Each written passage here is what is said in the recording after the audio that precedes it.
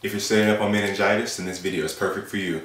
What's going on, y'all? Cordero here with a couple of nurses, and this is a study wrap that's about meningitis. So if you're an audible learner like me or need a couple visual aids, this is perfect for if you're about to get started on studying on meningitis, or if you need a quick summary and on some of the more important topics. If you find any value in this video, just do 3 things for me. Be sure to like the video below, be sure to comment Nurses Rock in the comment box, and subscribe, of course. If you guys have any suggestions on any other videos we should be making as far as study tools or any information about nursing school, just let us know. So without further ado, let's get into the video.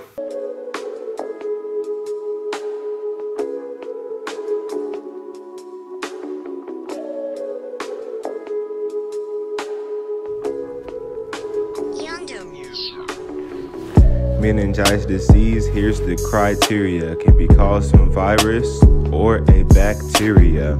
Stay out of crowded areas and stay clean to prevent bacterial meningitis. You need a vaccine. If you're feeling symptoms, don't feel like a wimp. Patients will have chills or an elevated temp. Bacterial meningitis can be from sinusitis, pneumonia, or meningitis. Neck will be stiff with decreased LOC, might have the shivers with increased NNV. Meningitis is infection of the spine. Patients may have positive 𝘾𝐽𝐪 sign. Check immunization record and tachycardia. Check for seizures and hyperactive DTR. Expect an elevated WBC and monitor for increased ICP. With constant headache, clients need to stop coughing. Isolate the client and use droplet precautions. Give a cooling blanket and replace fluids with macular mass. They're looking like Cupid.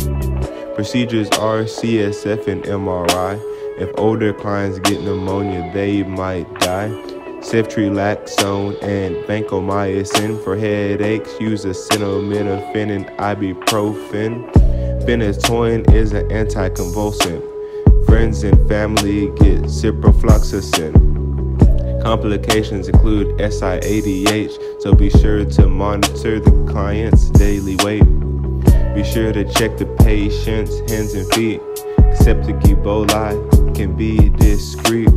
Quip wrap meningitis knowledge. Remember meningococcal vaccine before the kids start college.